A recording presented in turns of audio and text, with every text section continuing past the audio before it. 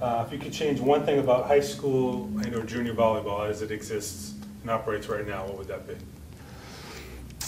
I want the people who play the sport to love the sport. And if there are things going on in our sport that make it so that that's harder for kids, so more of them quit or less of them enjoy it, then I think we should address that and have that be better. For instance, why they play. I think when I started playing basketball as a kid a long time ago, I didn't even know what a scholarship was.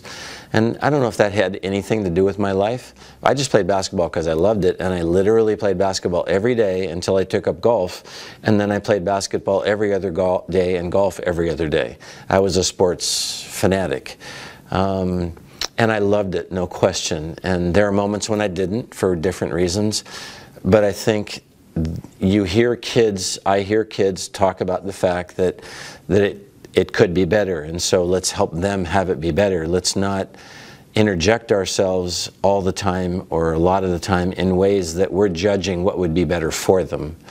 And a lot of it's done with the best interests in mind of it's my kid and I want them, I can help them.